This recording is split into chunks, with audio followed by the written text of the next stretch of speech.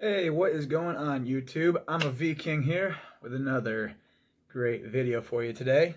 So, I know my last video was kind of boring because, to be honest, I haven't been putting much time into my free energy ideas because I was busy looking for a job and it was taking me a minute.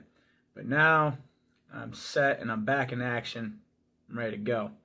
So, what I'm here to show you today is my new design, my new coil design. Okay, so I am just giving you a nice close-up view of it here. Okay, so as you can see it, there is a DC motor with some neodymium magnets on this little thing that I combobbled together, but it works very well. It actually spins at very high RPMs. The goal is to show you guys how much voltage this thing will produce at the dead center of the coil. So the coil itself is wound clockwise. There's two coils. One is wound clockwise and one is wound counterclockwise. So what this does is it makes the magnetic fields collide with one another in specific ways that will either enhance the amperage or the voltage. But what I've noticed with this coil design is that it also enhances the frequency. So when I have these two coils here, just one coil will produce the normal frequency that the motor is producing. So if it's rotating at, say, 60 hertz worth of RPMs, then the second coil winding doubles the frequency. So you'll be spinning 60 hertz through the center, and the second coil wound on here going counterclockwise somehow makes this double in frequency, and I'll be able to show you that as well. So I'm going to get this wired up. And for those of you that haven't subscribed to my channel yet, please feel free to do so, because I'm going to show you a lot of other cool stuff that you will want to show your friends, family, and you might want to make an artwork out of it yourself, since this is all Tesla based discoveries. So, here we go. Oh gosh. Oh, and yes, I am still on my path to free energy. I'm just doing it one step at a time right now. Like I said, just gotten my job. I'm about to end all these crazy YouTubers that have been trying to disprove free energy exists. So, that being said, let's get to work. And that will be starting with this. Alright, so first things first, I'm just going to show you a little close up here. I have the, there we go. Alright, so I have these wires right here twisted together. Oh my gosh. Alright, now I got this all set up and working. I have this twisted together here, the coils, beginning end to the end point of the second coil, so that way it creates the voltage and the frequency amplification effect. I'm going to hook up my leads right now so I can show you what the resistance of the coils are. Alright, so I got my two leads hooked up here, and I'm just going to show you what resistance I have. Oop, let me turn that off. That's measuring continuities too. Alright, so I have 19 ohms, 19.8 ohms. So that whole coil there is only 19.8 ohms, which isn't too bad. Yeah, it actually means it's using a very, very little amount of wire. So I'm going to turn that off here. Actually, I'm going to turn it to volts. I'm going to show you how many volts it produces if I finger spin it. Let me get this voltmeter set up here. Yeah, get this little bugger set up so you guys can see it. Oh man, this ain't good. Hold on 1 second here. Alright, so I'm going to show you what the voltage produces just with a flick of the finger here. Look at that. 200 millivolts right there. Right? Let's turn it to the frequency. Okay. Oh. There we go. We got 12 hertz on that one. 9 hertz. It's weird. Usually the frequency is much higher than that.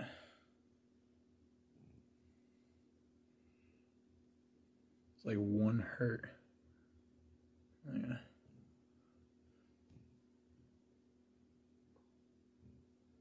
Huh. Maybe it's just because I'm not spinning fast enough. But anyways, you've seen I just produced a couple hundred millivolts there with just one little spin. So that means that it's got a lot of potential, which is a good thing. Alright, so what I'm going to do next is I'm going to solder. We're going to solder a couple wires onto our motor here. And by doing that, we can take a little AA battery and see how many volts we can really generate from this little thing. Alright, we got our little motor hooked up and ready to go now. I just tested the resistance of it. It works just fine. So now I just got to find a little AA battery. If you're wondering what this is just this is a little aluminum ribbon for soldering onto solar panels, so it's very convenient to use for this motor and doing little easy projects and not worrying about your wire snapping all the time. Alright, so I got my leads hooked back up here so I can show you my resistance right now. It's at 20 ohms instead of 19 unlike before, but whatever, it's not that big of a difference. Alright, so I'm going to change it to the volt setting here. Let me find a battery. I'm going to pick that up and then I should be able to, yeah, that should work. Alright, so I got myself hooked up right now. I am going to turn on this light setting so you can see my... Alright, so here we go. I don't have it all the way strapped down, so it's a little bit crazy.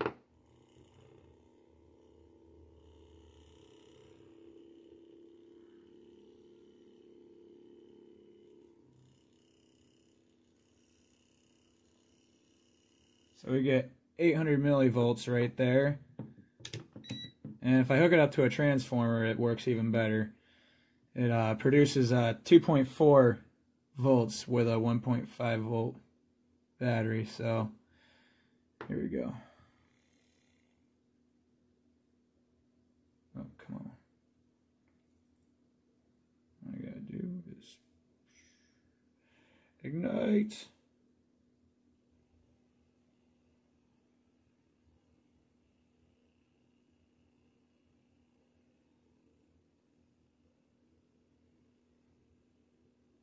Huh. Well, that's strange. It was producing twice the frequency before. Maybe it's out of tune, and I gotta get the coils back in tune. This was producing 120 volts instead, or 120 hertz instead of 60 hertz, but now it seems to be different. Seems to be a little bit different.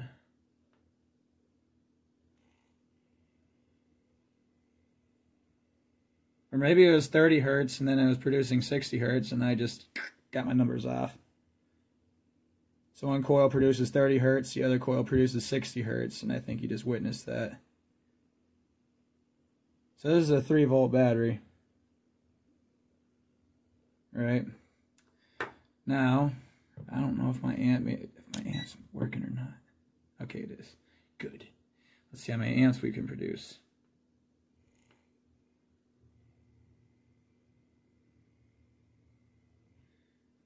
What the?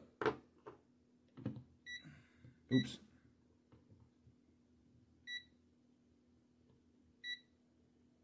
Let's try that.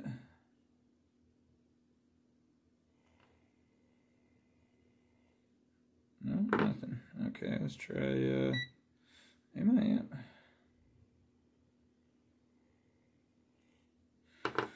Well, my amp meter's not trying to read it. I don't know why.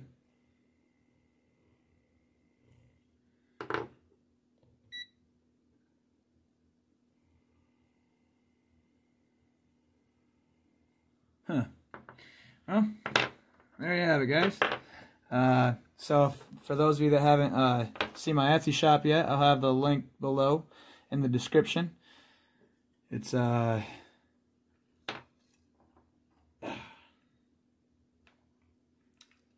the way these coils work, and if you have an oscilloscope or a frequency generator, sine wave generator, then I'm really curious to see what my coils would be able to do under one of those, especially if you hooked up two different frequencies into coil 1 and coil 2 and made the frequencies react at the center of the coil.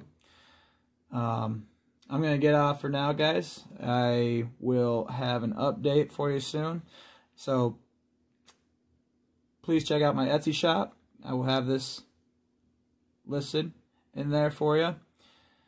I've made a couple sales with a few of my other coil designs I've made so far, and people seem to be loving them because they're unique. They're not like a standard 360-degree coil. They are angle at a time made coil that form a natural center point, or what I'd call a 0 point space, which allows magnetic fields to be harvested like a dream catcher. So, alright guys, I will have a working free energy video on my next video tutorial. Yeah. Peace.